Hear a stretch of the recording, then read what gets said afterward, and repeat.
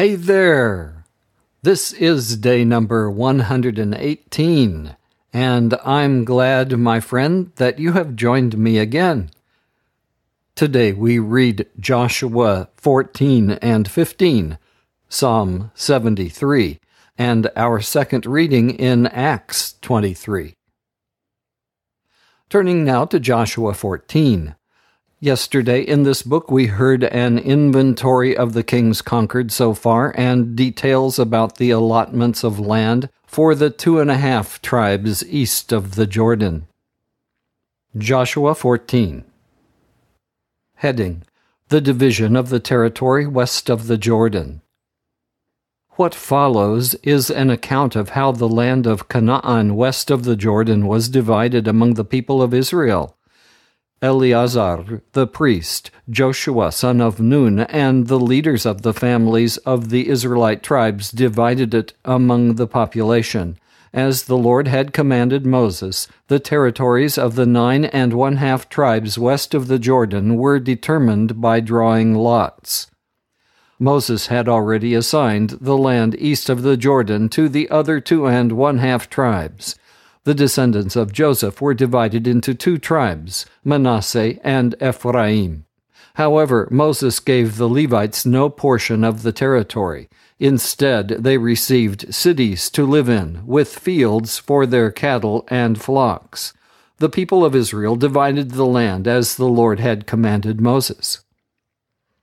Heading: Hebron is given to Caleb. One day, some people from the tribe of Judah came to Joshua at Gilgal. One of them, Caleb, son of Jephunneh, the Kenizzite, said to him, "You know what the Lord said in Kadesh Barnea about you and me to Moses, the man of God. I was 40 years old when the Lord's servant Moses sent me from Kadesh Barnea to spy out this land. I brought an honest report back to him. The men who went with me, however, made our people afraid, but I faithfully obeyed the Lord my God. Because I did, Moses promised me that my children and I would certainly receive as our possession the land which I walked over. But now, look, it has been 45 years since the Lord said that to Moses. That was when Israel was going through the desert, and the Lord, as he promised, has kept me alive ever since. Look at me. I'm 85 years old, and I'm just as strong today as I was when Moses sent me out. I'm still strong enough for war or for anything else. Now then, give me the hill country that the Lord promised me on that day when my men and I reported. We told you then that the race of giants called the Anakim were there in large walled cities. Maybe the Lord will be with me, and I will drive them out, just as the Lord said." Joshua blessed Caleb, son of Jephunneh, and gave him the city of Hebron as his possession. Hebron still belongs to the descendants of Caleb, son of Jephunneh, the Kenizzite, because he faithfully obeyed the Lord, the God of Israel. Before this, Hebron was called the city of Arba. Arba had been the greatest of the Anakim. There was now peace in the land. Joshua 15. Heading: The territory assigned to Judah. The families of the tribe of Judah received a part of the land described as follows. The land reached south to the southernmost point of the wilderness of Zin, at the border of Edom. This southern border ran from the south end of the Dead Sea, went southward from the Akrabim Pass and on to Zin. It ran south of Kadesh Barnea, past Hezron, and up to Adar, turned toward Karka, went on to Azmon, and followed the stream on the border of Egypt to the Mediterranean Sea, where the border ended. That was the southern border of Judah. The eastern border was the Dead Sea, all the way up to the inlet where the Jordan empties into it.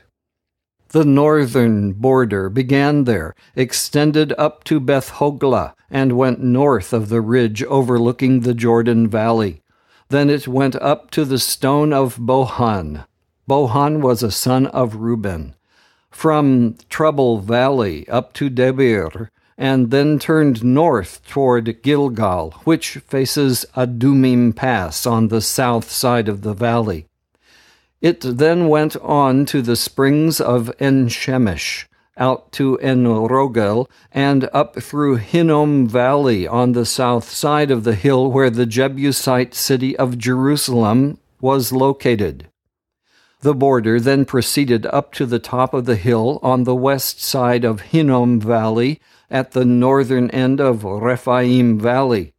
From there it went to the springs of Nephtoah, and out to the cities near Mount Ephron.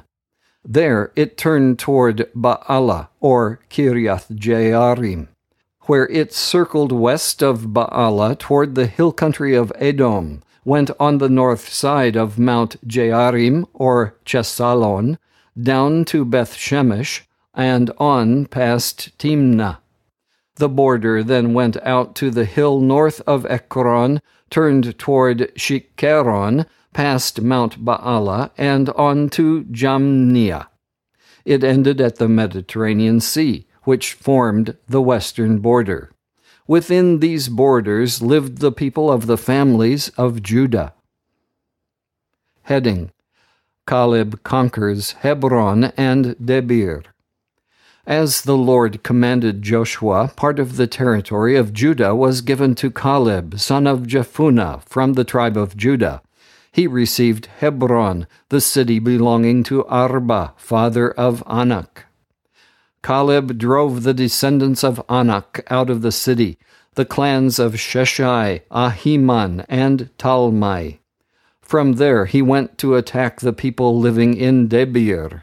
This city used to be called Kiriath Sefer. Caleb said, "I will give my daughter Aksah in marriage to the man who succeeds in capturing Kiriath Sefer." Othniel, the son of Caleb's brother Kenaz, captured the city, so Caleb gave him his daughter Aksah in marriage. On the wedding day, Othniel urged her to ask her father for a field. She got down from her donkey, and Caleb asked her what she wanted. She answered, "I want some water holes. The land you have given me is in the dry country." So Caleb gave her the upper and lower springs.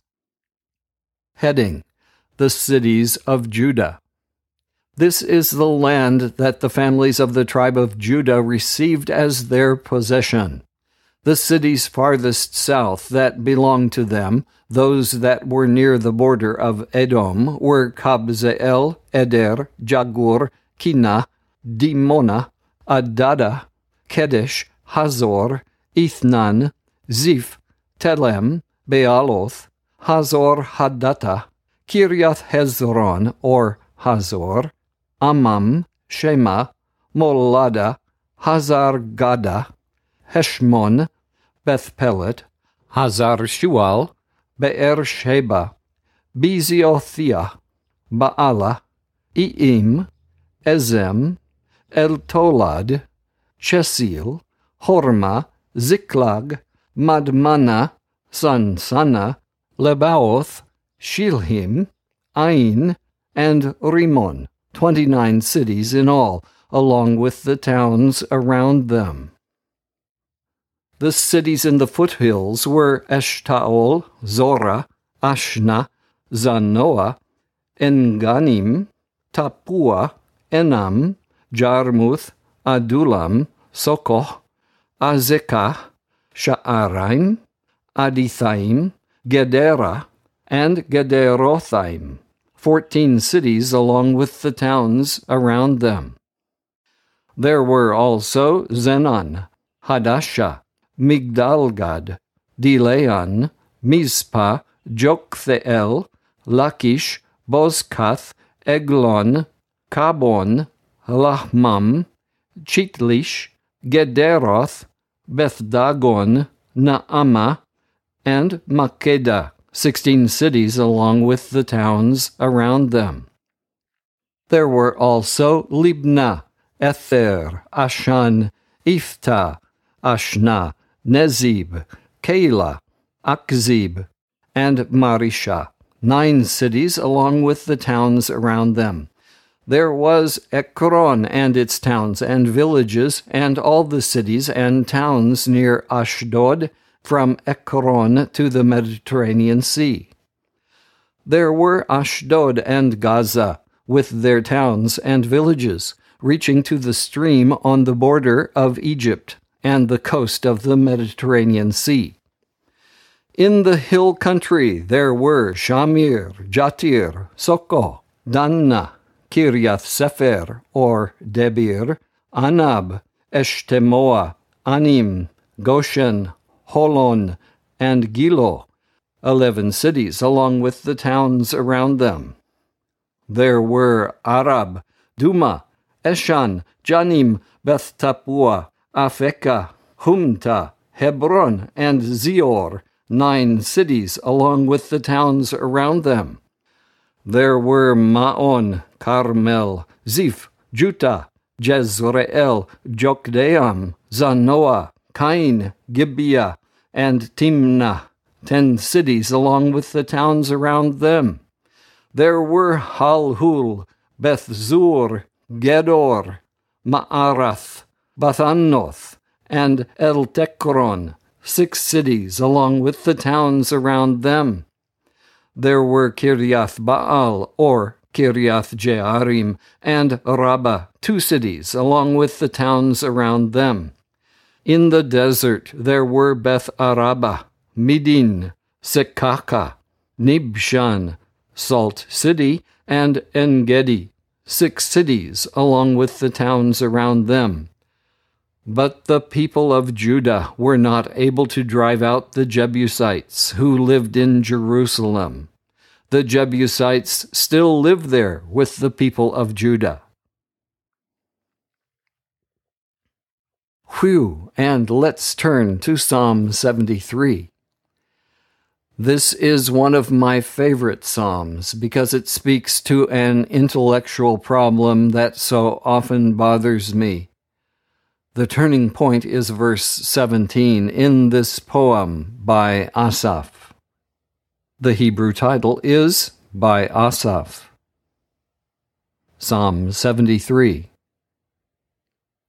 God is indeed good to Israel, to those who have pure hearts.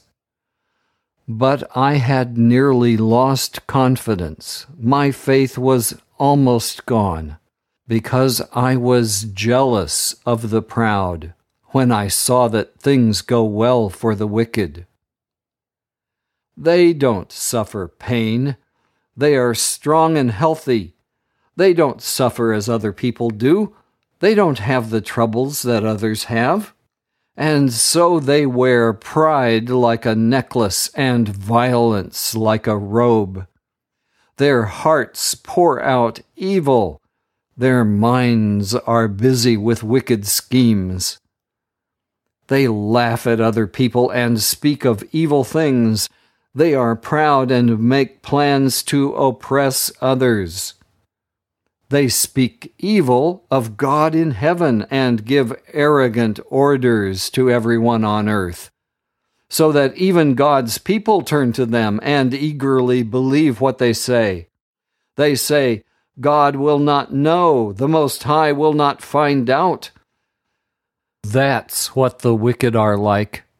They have plenty and are always getting more. Is it for nothing, then, that I have kept myself pure and have not committed sin? O God, you have made me suffer all day long. Every morning you have punished me. If I had said such things, I would not be acting as one of your people. I tried to think this problem through, but it was too difficult for me. until I went into your temple.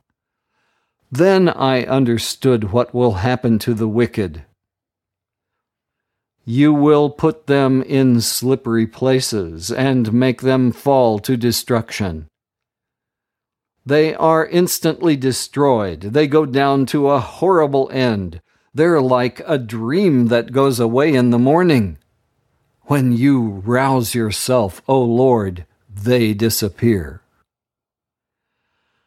When my thoughts were bitter and my feelings were hurt, I was as stupid as an animal.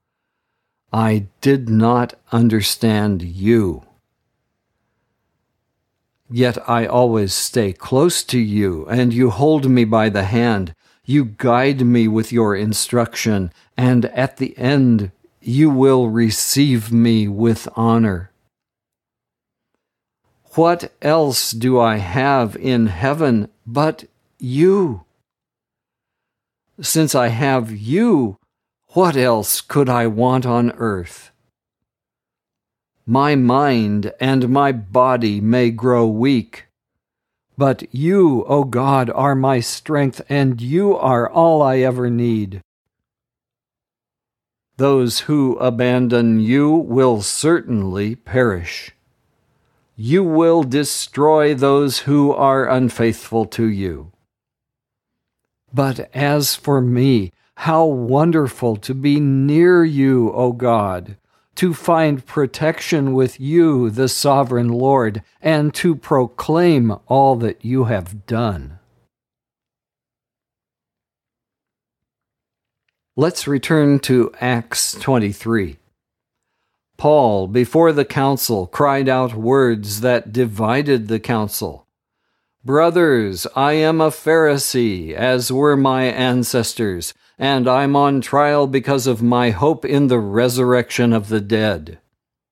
Note that no one said, "But who says that Jesus has risen from the dead?"